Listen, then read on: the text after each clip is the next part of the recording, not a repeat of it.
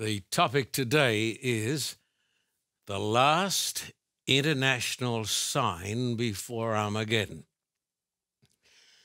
I guess you know the same as I do that many world leaders, perhaps most world leaders, believe that we're facing a crisis without parallel in the history of the human race.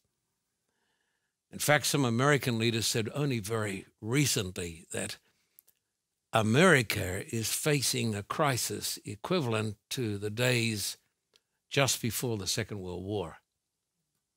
And so today we're going to talk a little bit about the last international sign before Armageddon. What is Armageddon? Armageddon refers not to a specific place in the Middle East, but to Earth's last battle between the forces of good and evil. Armageddon is the great climax to the struggle between righteousness and evil.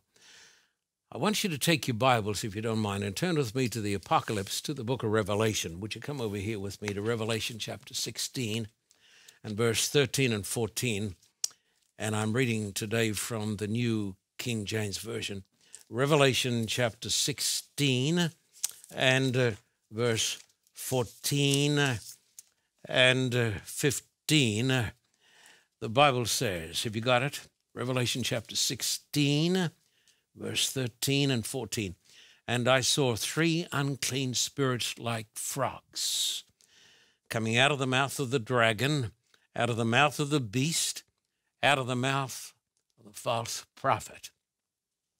For they are the spirits of demons performing signs, which go out to the kings of the earth and of the whole world to gather them to the battle of their great day of God Almighty.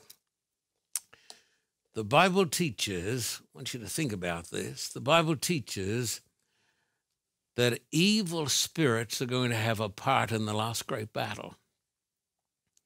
The Bible teaches that sinister forces from beneath, occult forces, will play their part in the great battle of Armageddon. We're going to have a lecture later on in the series entitled The Sinister World of the Occult. I want you to notice another text in the same page, Revelation 16, 15, and 16, please. The Bible says, behold, I'm coming as a thief, unexpected. Blessed is he who watches and keeps his garments, lest he walk naked and they see his shame. And they gather them together to the place called in Hebrew Armageddon. The Hebrew word indicates a great place of warfare. In fact, it seems to be synonymous with the great mountain of slaughter. So the Bible teaches that before the end of the world is convulsed in this tremendous struggle between the forces of right and the forces of wrong. The Battle of Armageddon takes place, the Bible teaches, just before the harvest. And I'd like you to turn in your Bibles to a text that talks about the last great harvest.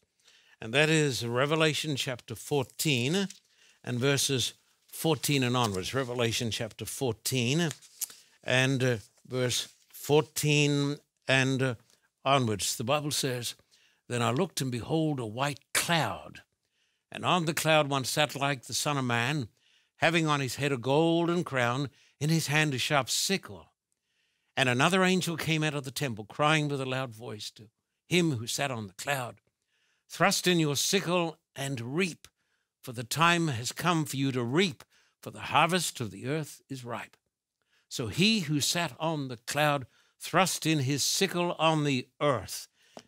The earth was reaped.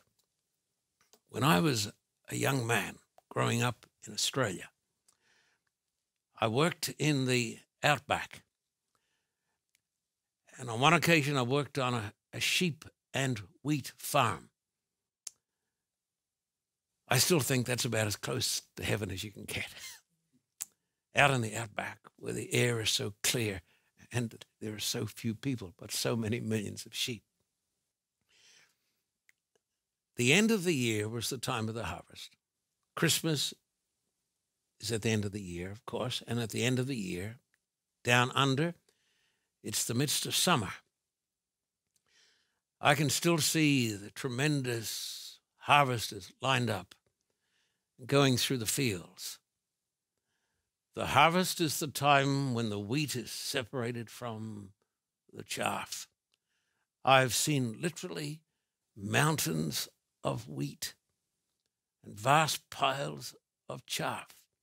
The Bible teaches that the harvest is the time in the history of the world when the wheat is separated from the chaff. And this takes place, the Bible says, about the same time as the Battle of Armageddon. Right at the very end of time, just before Christ returns, the Battle of Armageddon, and this is followed by the harvest, or the time of separation, which is also called in the Scriptures the return of Christ. I have a conviction that burns in my soul that we're living at the time of the harvest. I would like to present to you, my friends, today, and to the marvelous television audience, 7 great signs.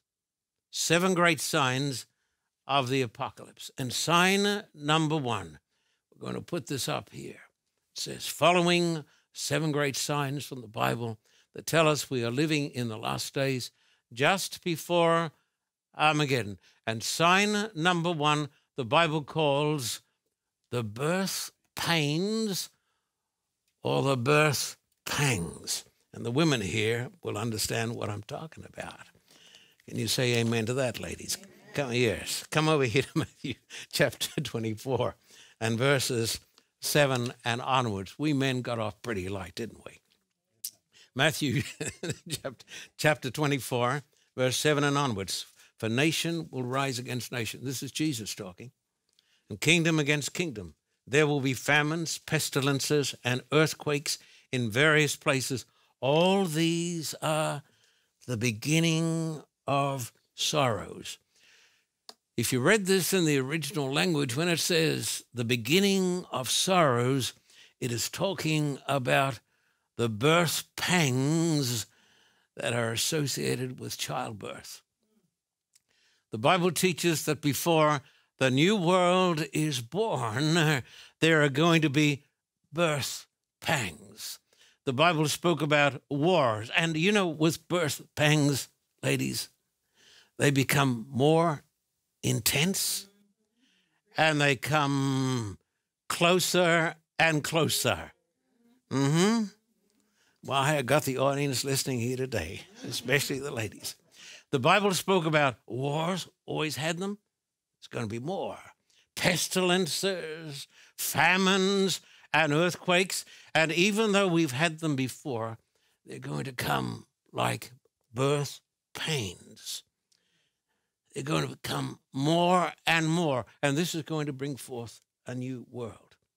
Sign number 2, Revelation 11, 18 and 19, the destroyers of the earth. Revelation chapter 11 and verse 18 and 19, the Bible says the nations were angry, and your wrath has come, and the time of the dead that they should be judged, and that you should reward your servants, the prophets, and the saints. And then it says, and the next part of the text is quite amazing. It says, those who fear your name, small and great, and should destroy those, what does it say? Who destroy the earth. Then the temple of God was opened in heaven, and the ark of his covenant was seen in his temple, and there were lightnings, noises, thunderings, an earthquake, great hail. This is talking about the very end of time. But the Bible says this, listen carefully. This was written in the days of swords and bows and arrows, but the Bible says that in the time of the harvest, people on the earth would have the capacity to destroy the earth, such as we have today with nuclear, biological, and chemical weapons in danger of being used in terrorism. The capacity to destroy the earth is one of the great signs that we are living in the days of Armageddon. Would you notice the third sign? We call it the Great Tribulation, Matthew chapter 24. We're in this chapter, Matthew 24, and verse 21 says, "For then shall be great tribulation, such as has not been since the beginning of the world until this time, no, never shall be."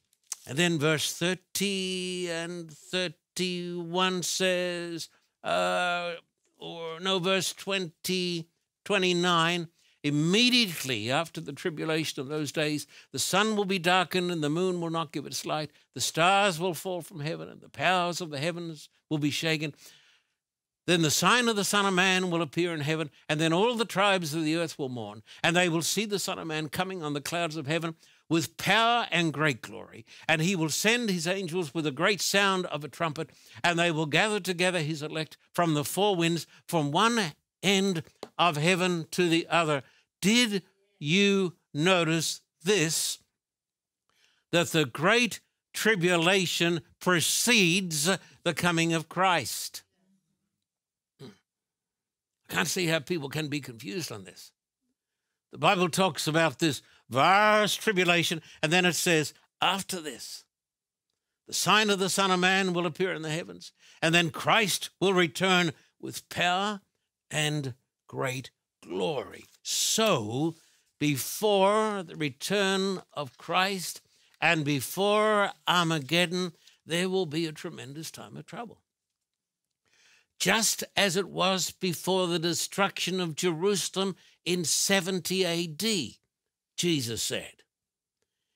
In those days in Jerusalem, did you know, you can read this in Josephus, there was terrorism, there was a total collapse of morality and a collapse of society into anarchy. Could I give you a possible scenario? Could you imagine what would happen in America and in the world if we had a total meltdown of the world economy and rioting in the streets and the police utterly impotent to do anything about it? Would you look at this? Could this be the last days, as one political commentator said, like before the fall of the Roman Empire? You and the other countries in Europe and Latin America are worse off than America. Look at this. The U.S. federal debt, $19 trillion. U.S. unfunded liabilities, $102 trillion. That's more than all the money in the world. The U.S. workforce is 151 million people. The official unemployment is 7,944,000. The actual unemployment is 15,555,000. The median income, which keeps so many people in a state of grinding poverty, is $30,000. Prison inmates, almost 2 million. Convicted felons, 6,678,000. Food stamp recipients, 44,500,000. The total receiving handouts and benefits from the government, 161 million. Did you know this? The next point is even more dire. Currency and credit derivatives, 444 trillion. Do you think the government is going to tell you this? Do you think the politicians are going to tell you this? But we are standing on the brink of the abyss. Jesus said, time of trouble such as never was since there was a nation. Sign number 4, an increase in knowledge. I've got a text, want to quote it to you, Daniel, chapter 12. But you, Daniel, shut up the words, seal the book until the time of the end. There is an end. Many shall run to and fro, and knowledge shall increase. Have you ever wondered why the world went along on the back of a camel or a donkey or a snail for thousands of years? And then within the burst of just a few years, we have this explosion of knowledge. It is a sign to the world. Have you heard this story? Melbourne and Sydney are about 500 or 600 miles apart. Now, I hope you folks are going to get this, not going to let me down. This happened years ago. But a lady rang up the airline agent and said, look, how long will it take me to fly from Sydney to Melbourne? The agent didn't know and said, madam, just a minute. And the lady said, thank you very much, and hung up.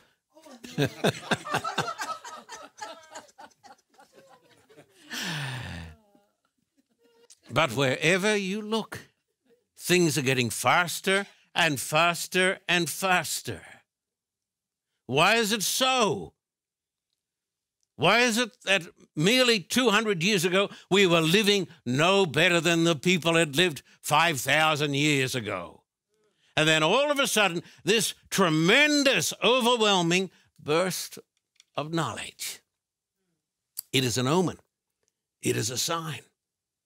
Sign number 5, the emergence of sinister occult forces. I want you to see the text. The text is found in Revelation. Then the 6th angel poured out his bowl on the great river Euphrates, and its water was dried up, so the way of the kings from the east might be prepared. And I saw 3 unclean spirits like frogs coming out of the mouth of the dragon. One day I'll talk about this. Here you have the counterfeit trinity.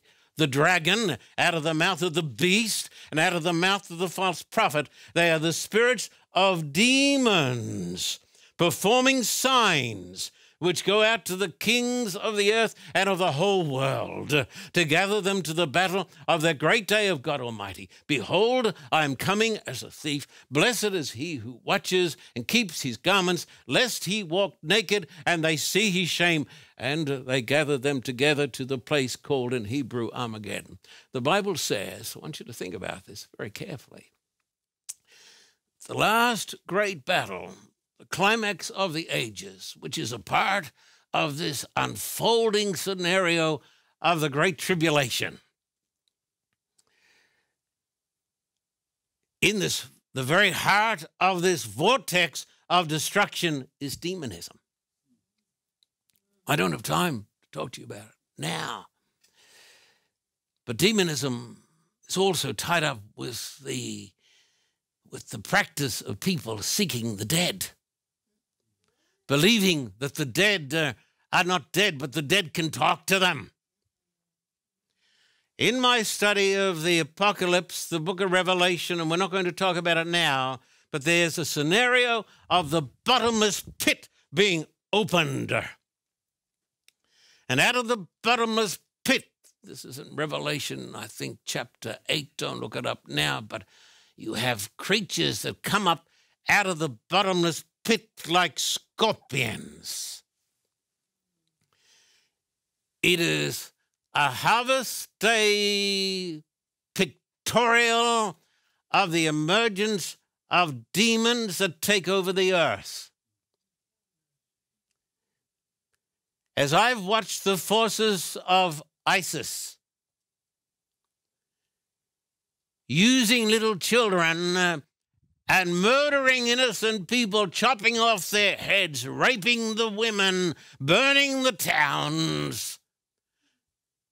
I believe I've seen, and you have seen, the work of demons.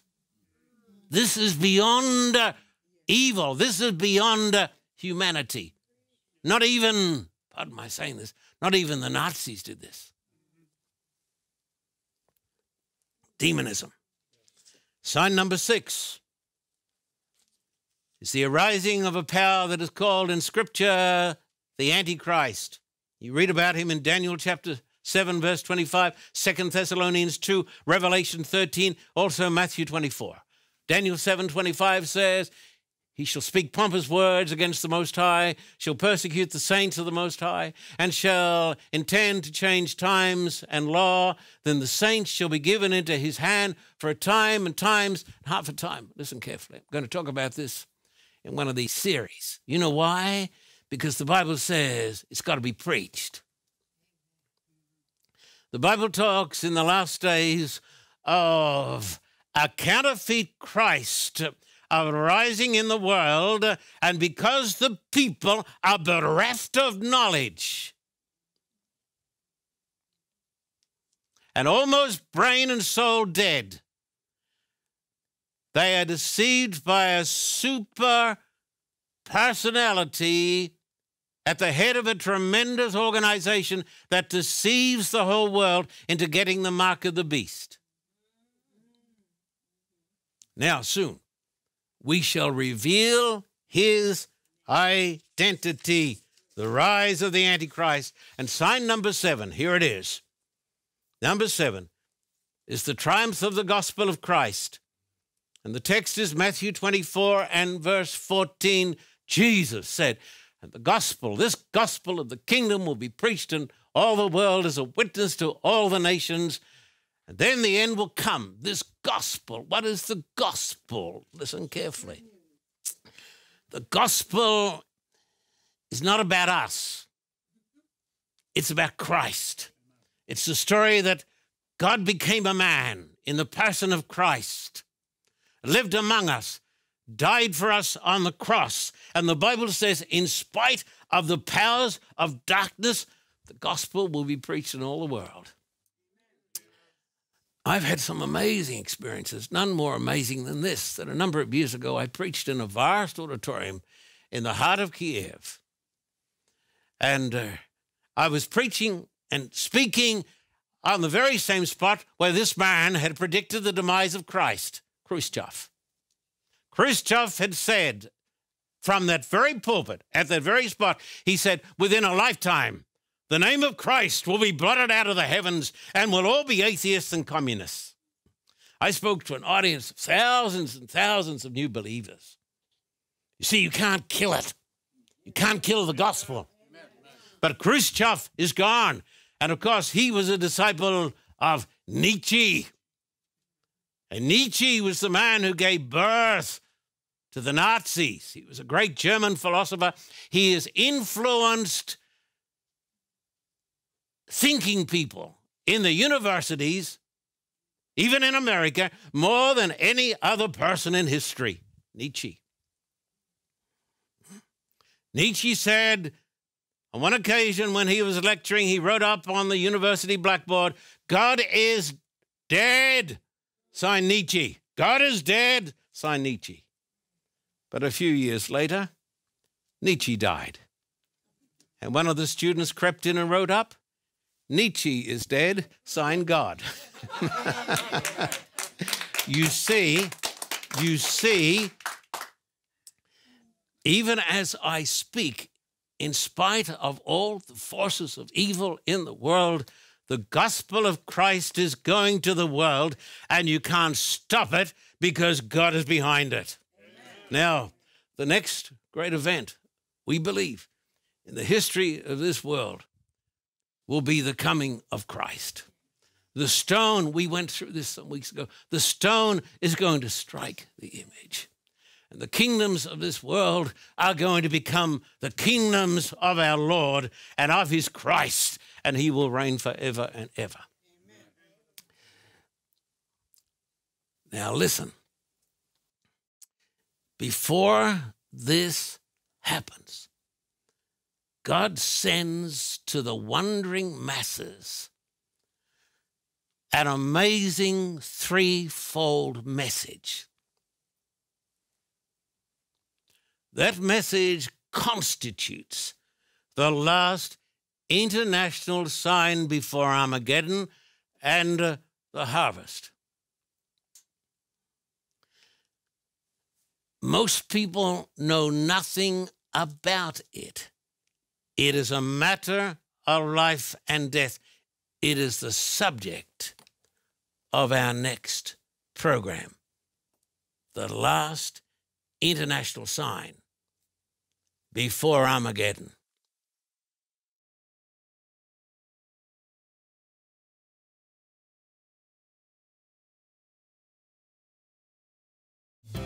Hello, friend. I'm John Carter in Havana, Cuba. I'm standing here in Revolutionary Square. This great square is dedicated to the great communist revolution under Fidel that came to this country back 50, 60 years ago. This place is still undergoing a revolution. We've come to check out the reality of the situation. Freedom of speech is not allowed here still. Preaching the gospel out of doors is not allowed here still. Whatever you hear about reconciliation, nothing has really changed. We've been told we cannot run public campaigns in Cuba in any part of this world. We can run meetings in churches. That's allowed. So what are we going to do? We're going to support the people of God in this part of the world. We're going to step through those doors as God opens those doors. We're not going to come and cause a commotion and cause trouble to the people of God. We will work diligently and as wise as serpents and as harmless as doves. Stand with us in the preaching of the gospel, wherever it is. Stand with us. Write to me, Post Office Box 1900, Thousand Oaks, California 91358. In Australia, write to me at the address which is now appearing on the screen at Terrigal. And let us go forward for a mighty spiritual revolution as we take the gospel of Christ to the lost around the world as God opens the doors. This is John Carter in Revolutionary Square in Havana, Cuba, saying to you, God bless you and thank you for your support. For a copy of today's program, please contact us at P.O. Box 1900, Thousand Oaks, California 91358. Or in Australia, contact us at P.O. Box 861, Terrigal, New South Wales 2260. This program is made possible through the generous support of viewers like you. We thank you for your continued support. May God richly bless you.